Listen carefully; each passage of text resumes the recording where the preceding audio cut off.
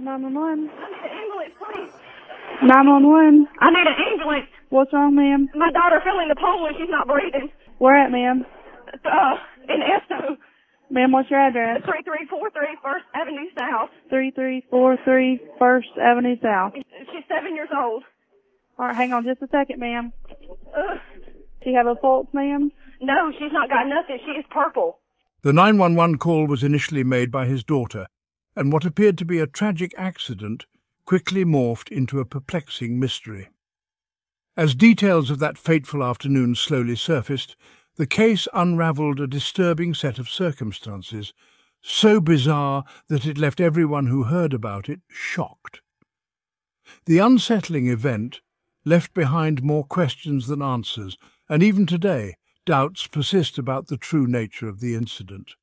Was it a terrible accident, or was there something far more sinister at play? We invite you to immerse yourself in this chilling story. Don't miss any detail as we walk through the unsettling events surrounding the case of Adrianna and Lane Hutto. Before we dive into today's case, I'd like to remind you to subscribe to the channel and leave a like on this video so I can continue bringing you the best content in criminalistics. Let's get started.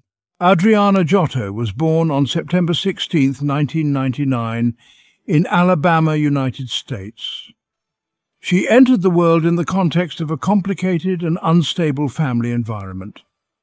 By the time Adrianna was just 6 months old, her mother, Amanda Lewis, was serving in the army, and due to her military commitments, she left Adrianna in the care of her maternal grandmother, Brenda Burns.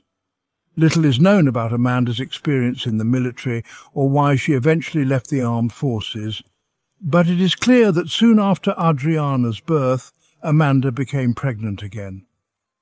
After 9 months of pregnancy, she gave birth to her second child, a boy she named Andrew Jordan Hutto. However, most people who knew him simply referred to him as AJ. There are two conflicting versions of who fathered Adrianna and AJ. According to one account, both children had the same father, a man who was in a steady relationship with Amanda. The other version, however, suggests that Adrianna and AJ had different fathers, despite sharing the same last name. Regardless of the specifics, Adrianna was a bright and cheerful child with an infectious smile. She was outgoing, energetic, and full of life, but at times her exuberance could be overwhelming for her mother. Amanda often described Adrianna as someone who constantly sought attention and was quite stubborn. The relationship between mother and daughter was difficult, a situation that was exacerbated when Adrianna was diagnosed with attention deficit hyperactivity disorder, ADHD. As a young mother, Amanda struggled with the demands of raising a child with ADHD, and for a time she felt disconnected from her daughter. However, as Adrianna grew older, Amanda claimed that the love she felt for her daughter allowed her to adapt to Adrianna's energetic personality, and their bond strengthened over time. AJ, in contrast, was much more reserved and calm. He could sit alone for hours, content to play with his toys or watch cartoons on television. By 2007, the family had settled in Esto, Florida, a modest town located in the northern part of the state, near the border with Alabama. Esto was a quiet community, with a population of just 361 at the time. Amanda was working as a nursing assistant at a local care home, and according to some reports she had a new partner, Alan Carling, who had 2 children of his own, Michael and Amber Carling. However, there is little reliable information about Alan and his children, and it remains unclear whether they all lived together. On August 8, 2007, the town of Esto was hit by a particularly hot day, and Adrianna, who was 7 years old at the time, along with her 6-year-old brother, AJ, wanted to cool off in their small plastic backyard pool. The pool was just 1.2 meters deep, but access was restricted because the pool ladder was locked in a shed, preventing the children from getting in without adult supervision. Amanda, however, had already made plans to take the children out to buy school supplies, so she did not allow them to swim in the pool. Instead, She permitted them to play in the backyard while she prepared for the outing. Not long after the children went outside, AJ shouted to his mother that Adrianna was playing dangerously close to the pool. A few moments later, Amanda looked out the window and saw AJ standing at the edge of the pool with his hand in the water. Alarmed, she rushed outside to find her daughter floating face down in the water, unconscious. Without hesitation, Amanda pulled Adrianna from the pool and immediately noticed that her daughter's face and lips had turned purple, a clear sign of oxygen deprivation. Water was also trickling from Adrianna's nose, and Amanda realized that her daughter had likely been submerged for some time. She began performing CPR and mouth-to-mouth resuscitation in a desperate attempt to revive Adrianna, but despite her best efforts, Adrianna showed no signs of recovery. Panicked, Amanda dialed 911 to request emergency assistance. Within minutes, several emergency response teams arrived on the scene, including firefighters and paramedics. The first responders noticed dirt near the pool, suggesting that there had been a struggle or that Adrianna had slipped before falling into the water. The medical team quickly took over CPR efforts, and after several attempts, Adrianna's pulse was faintly restored. She was immediately airlifted by helicopter to the nearest hospital.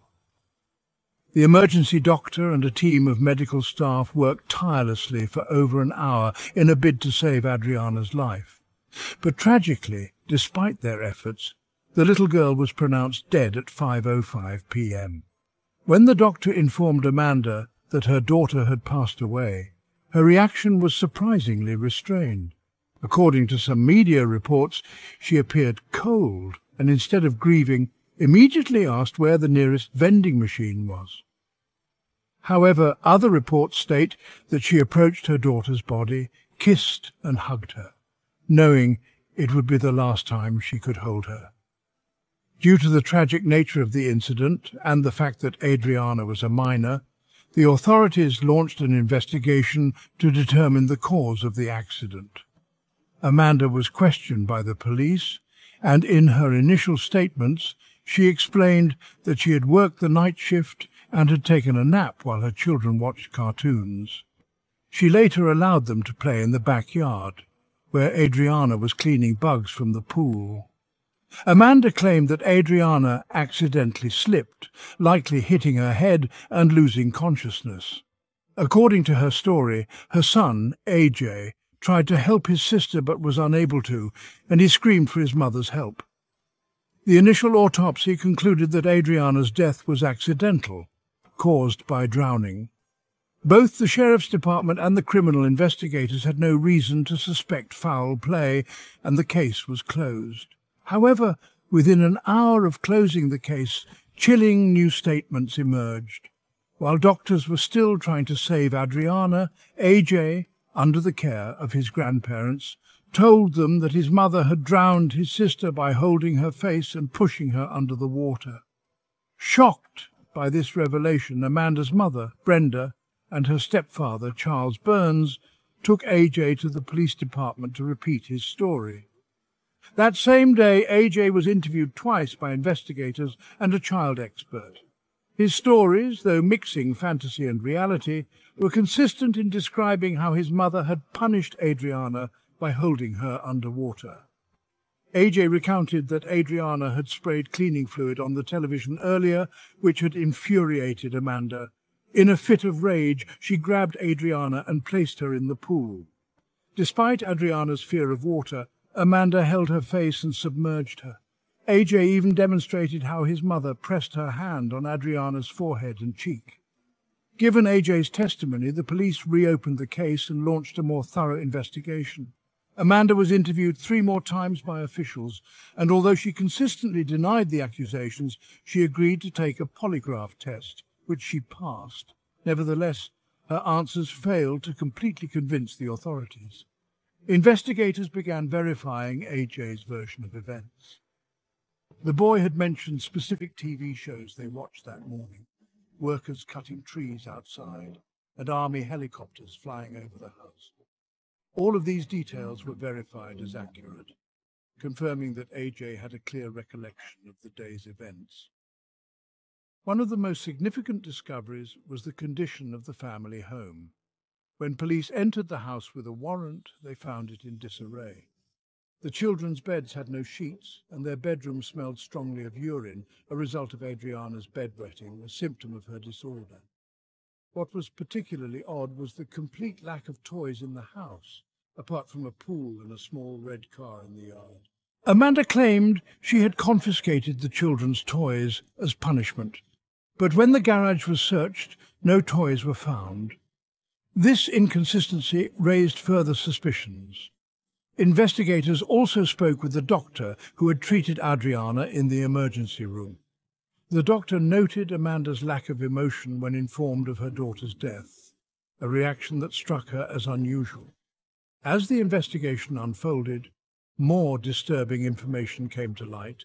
Adrianna was not Amanda's first child. As a teenager, Amanda had given birth to a boy named Alex, who tragically died at just 16 months old. Amanda had claimed that Alex had suffered a seizure after falling from a bed. The circumstances surrounding his death now raised additional questions about Amanda's parenting and her role in Adrianna's drowning. The case left the community divided.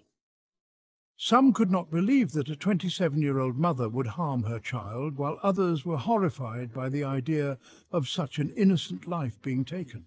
Despite the rumours swirling, Amanda was arrested in September 2007 and charged with first-degree murder. The prosecution offered her a plea deal for involuntary manslaughter, which would have resulted in a 10-year sentence. Amanda rejected the deal, and 5 months later she faced trial. AJ, now 7, was the prosecution's key witness. The defence argued that AJ's changing story made him unreliable, but the court allowed his testimony. AJ's account remained consistent in one critical detail. He saw his mother drown his sister. During the trial, the autopsy reports were key. They revealed multiple bruises on Adrianna's body, consistent with AJ's account of the events. Post-mortem photos also showed hand-shaped marks on Adrianna's face, which matched AJ's description of how his mother held her down. The emergency room doctor confirmed these findings, further supporting AJ's testimony. In a highly emotional moment during the trial, AJ brought a drawing to court and explained in detail what he had seen. When the judge pointed out his mother's presence in the courtroom, AJ broke down in tears. Amanda also cried, pleading with her son to stop saying those things. Despite the heart-wrenching scene, AJ stood by his story. After 4 days of trial and just 2 hours of deliberation, the jury found Amanda guilty of first-degree murder and aggravated child abuse. A month later, she was sentenced to life in prison without the possibility of parole.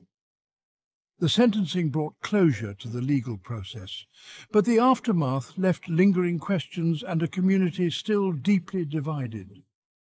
Some people, particularly those close to Amanda, continued to believe in her innocence, insisting that the prosecution had wrongfully relied on the inconsistent testimony of a child. Supporters of Amanda argued that AJ's young age and the emotional trauma of witnessing his sister's death made him an unreliable witness. They pointed to the fact that AJ's story had changed multiple times, suggesting that his imagination and confusion could have distorted the events of that tragic day. On the other hand, many believed that justice had been served, convinced that the physical evidence, including the bruises and hand marks found on Adrianna's body, aligned too closely with AJ's account to be dismissed as coincidence. Despite the conviction, Amanda maintained her innocence. In 2010, her legal team filed an appeal, citing various reasons for overturning the verdict. One of the central arguments in the appeal was the doctrine of merger, which posits that the aggravated child abuse charge should have been excluded, as it was the basis for the felony murder charge. The defence also called into question the credibility of the forensic evidence and witnesses, particularly the doctor who performed the autopsy. The doctor had been removed from his position due to negligence in other cases, and this cast doubt on the validity of the findings in Adrianna's case. However, the appeal failed, and Amanda's life sentence was upheld by the court. Even in prison, Amanda continued to speak out, maintaining her innocence in multiple interviews. She spoke of her love for her children and claimed that the justice system had failed her, painting her as a villain based on circumstantial evidence and the unreliable testimony of a young child. However, these interviews did little to sway public opinion, which remained split between those who believed she was a wrongfully convicted mother and those who saw her as the perpetrator of an unforgivable crime. For AJ, the emotional toll was immense.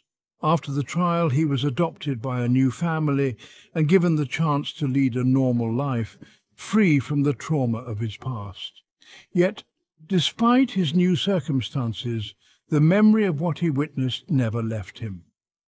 The experience shaped his ability to connect with others, particularly his biological mother. While Amanda had tried to reach out to AJ, hoping to reconnect, his emotional scars made it difficult for him to fully engage with her, leaving their relationship fractured. Psychologists and experts who analysed AJ's behaviour expressed concern about the long-term impact of witnessing such a traumatic event at such a young age. They pointed out that while AJ's testimony had been key to convicting his mother, the stress and emotional weight of testifying against her could have lasting effects on his mental health. For AJ, the burden of carrying that truth was a heavy one, and some questioned whether the child would ever fully recover from the emotional scars of the tragedy. The community, too, struggled to come to terms with the case. Some believed that justice had been served, while others continued to express doubt, especially in light of the questions raised during the appeal process. Over time, the case faded from the headlines, but for those directly involved, the pain and uncertainty lingered. Adrianna's death was a tragic reminder of the fragility of life and the deep emotional scars that can be left behind when justice is not clear-cut. In the years that followed, AJ's case was studied by legal scholars and child psychology experts.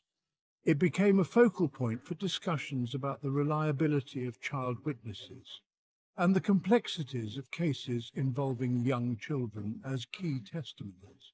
Some argued that more should have been done to ensure that AJ's mental health was safeguarded during the investigation and trial process, as well as in the aftermath. Others contended that his testimony was crucial in revealing the truth and bringing justice to Adrianna.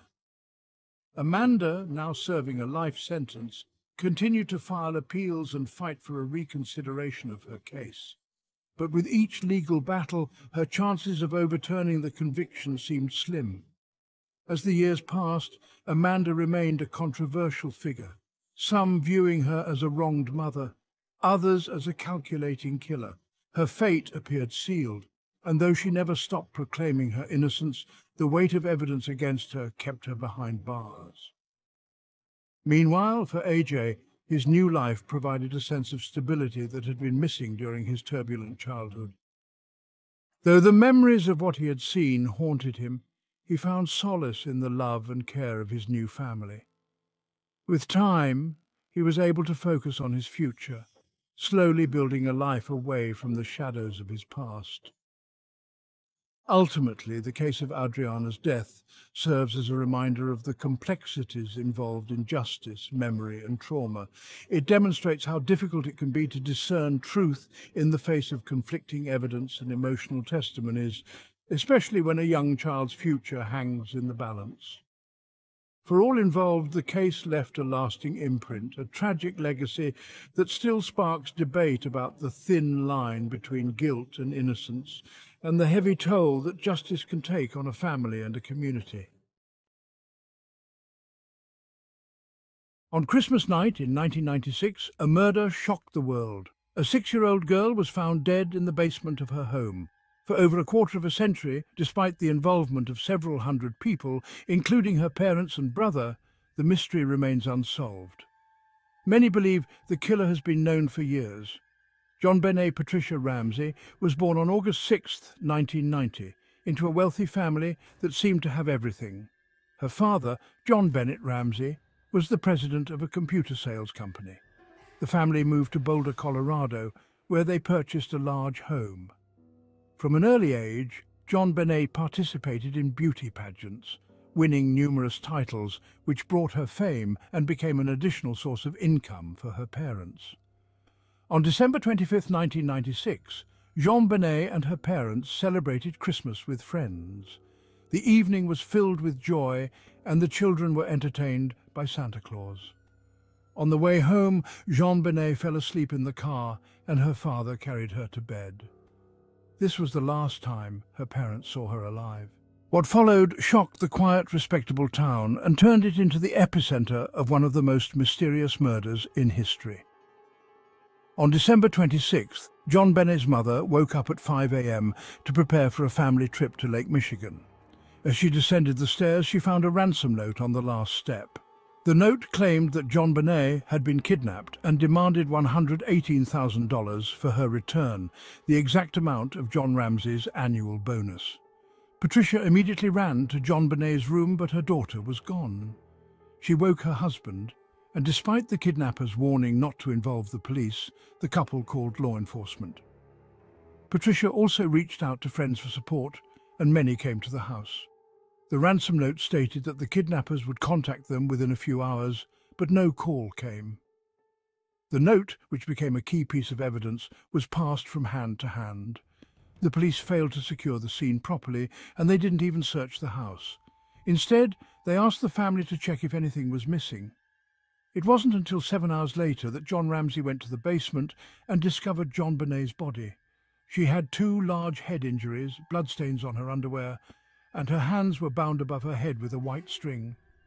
What began as a kidnapping quickly turned into a murder investigation. Questions arose about the ransom note. It had been written on paper from the Ramseys' home, leading police to suspect that the killer had written it while the family slept. No one had heard anything suspicious during the night. How did the killer manage to move JonBenét from her bedroom to the basement without leaving any traces or waking anyone? The investigation was plagued by mistakes. The house wasn't thoroughly searched, and when it was, John Ramsey and a family friend conducted the inspection, not the police. This mishandling may have cost investigators valuable evidence. 2 main theories emerged: an intruder had entered the house. Either a stranger or someone the family knew, or the parents were involved. When John and Patricia learned they were under suspicion, they hired top lawyers and refused to give written statements. The investigation had hoped to analyze their testimony for inconsistencies. The couple's refusal only fueled suspicion. There were also inconsistencies in the parents' account of the events. Patricia claimed she had undressed JonBenét and let her hair down before bed, but the girl was found in her clothes with her hair in 2 ponytails. Laurel wreath fragments, part of the girl's holiday attire, were found in her hair. Additionally, undigested pineapple was discovered in JonBenét's stomach during the autopsy, suggesting she had eaten about 4 hours before her death. However, her parents said the last time she ate was at the Christmas celebration. A bowl of pineapple was found in the family's refrigerator, deepening investigators' suspicions. Moreover, some windows and doors in the house were unlocked that night. Why hadn't the Ramseys secured their home? Investigators speculated that the locks were tampered with after the murder to mislead them. Lastly, Patricia underwent a handwriting analysis to compare her writing to the ransom note. Investigators believed she altered her handwriting during the test, raising more questions about her involvement. Later, it was determined that the note had been written using a typewriter. To this day, the JonBenét Ramsey case remains unsolved, haunting both the public and investigators. A chilling theory suggests that her father, John Ramsey, could have accidentally killed his daughter in a fit of anger. Police speculated that he might have staged the entire scene, writing a ransom note to cover up the crime. Despite being under suspicion, JonBenet's parents, John and Patsy Ramsey, appeared on TV shows, gave numerous interviews, and even published a book titled in which they claimed to reveal all they knew about the murder.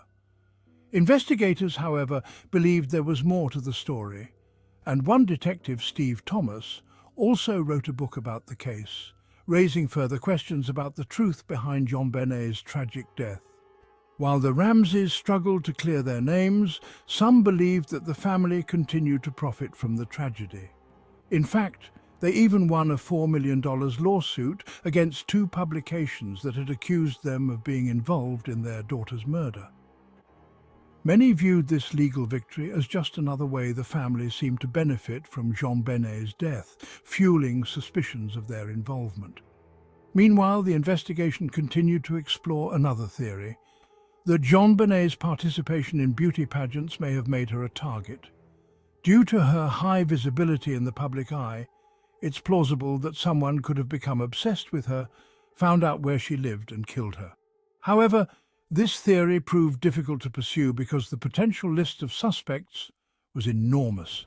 Thousands of people had seen JonBenet perform, but none stood out as credible suspects, and the investigation hit a dead end. As time passed, hopes for solving the case dwindled, especially after Patsy Ramsey passed away from ovarian cancer on June 24, 2006. The case, however, took an unexpected turn just 2 months later when a man named John Mark Carr made a shocking confession claiming responsibility for JonBenet's murder. Carr's confession captivated the public and gave investigators hope that the case would finally be solved.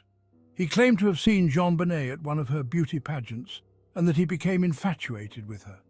According to him, he gathered photos and newspaper clippings about the young girl and even fantasized about writing a book about her murder. At first, the police were hopeful that the case had finally been solved. However, as they dug deeper into Carr's confession, it quickly became apparent that he was not the real killer. Carr couldn't provide crucial details about the crime. He was confused about important facts, such as how JonBenet's home looked or the events of that night. Some psychologists theorized that Carr confessed out of a pathological need for attention, a phenomenon not unheard of in high-profile cases like this. Others believed that Carr had become so deeply obsessed with JonBenet's case that he had blurred the line between reality and fantasy. In his mind, he may have truly believed he was responsible for her death. But despite Carr's elaborate confession, investigators found no evidence linking him to the crime. In 2008, there was a significant breakthrough in the case when DNA analysis revealed that the blood found on JonBenet's underwear did not belong to any of her family members. Instead, it belonged to an unidentified male. This discovery appeared to be a critical lead, but after checking the DNA against the FBI's extensive database, the investigation hit another roadblock. No match was found. The case remained cold until 2016, when JonBenet's older brother, Burke Ramsey, gave his first public interview. In his interview, Burke shared his belief that JonBenet's murder was likely the result of a deranged criminal who had become obsessed with her. He suggested that someone had noticed her at one of her beauty contests and had decided to commit the crime.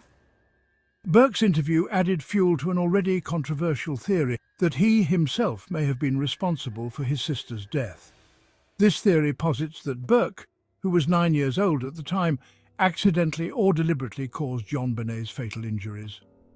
Supporters of this theory believe that Burke may have struck his sister, either during a sibling quarrel or out of jealousy over the attention she received from their parents.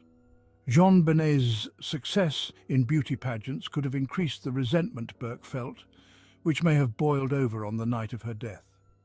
Critics of this theory argue that a 9-year-old child would not be capable of inflicting the severe injuries that caused JonBenet's death. However, if Burke had indeed harmed his sister, it is conceivable that his parents could have helped cover up the crime. If John and Patsy Ramsey had already lost one child, it's plausible they would go to great lengths to protect Burke from the stigma of being labelled a murderer, even if it meant concealing the truth from investigators. Although the theory of Burke's involvement is often criticised, some elements make it hard to dismiss. For instance, John Bonet's skull fracture was the result of a significant impact, which could have been caused by a heavy object. Some theorists suggest that Burke may have accidentally hit her with a flashlight, or that a sibling quarrel got out of hand. If Burke did harm his sister, it's likely that his parents, desperate to protect their only surviving child, would have staged the kidnapping and written the ransom note in an attempt to cover up the truth. In 2019, another unexpected development occurred when 50-year-old inmate Gary Oliva confessed to John Bonet's murder. Oliva was already serving a sentence for crimes involving children, and his confession drew immediate attention. Interestingly, Oliva had been a suspect early in the investigation.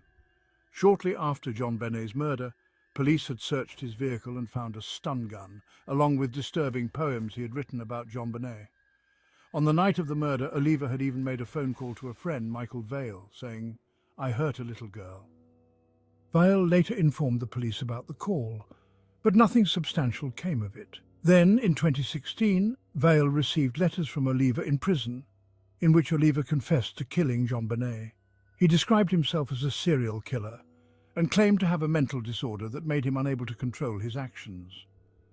Despite these disturbing confessions, the police were unable to find any definitive evidence linking Oliva to John Bonet's death.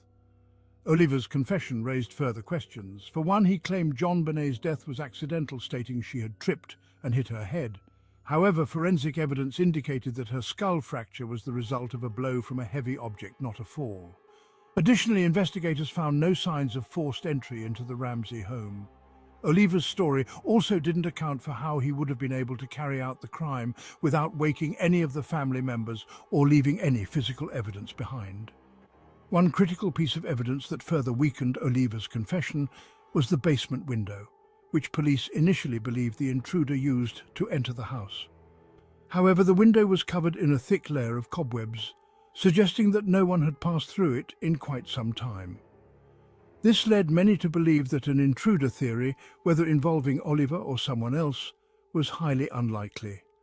The case of John Bonet Ramsey remains one of the most perplexing and controversial murder cases in modern history. With so many conflicting theories and so little solid evidence, it's no surprise that this case continues to capture the public's attention. Whether the killer was an outsider, a family member, or someone else entirely, we may never know. But with each new development, it becomes clear that the truth may forever remain just out of reach. Of all the theories, the one suggesting Burke's involvement seems to align most with the available evidence. The idea that an intruder entered the home, committed the murder, and left without leaving any trace seems improbable. In contrast, if Burke was responsible, his parents' involvement in staging a kidnapping to protect him makes sense. If Burke had unintentionally killed his sister, his parents likely would have done anything to avoid losing their only remaining child. The biggest question that remains is whether John Bonet's death was the result of a tragic accident or a deliberate act. If Burke had struck his sister in a moment of anger or jealousy, it could have easily led to her death. The Ramseys' decision to cover up the crime may have been driven by their fear of losing their son to the legal system and the stigma that would follow. In conclusion, while many continue to debate the facts and speculate about what happened that fateful night, the truth remains elusive. It's possible that we will never know who truly killed John Bonet Ramsey. What do you think happened?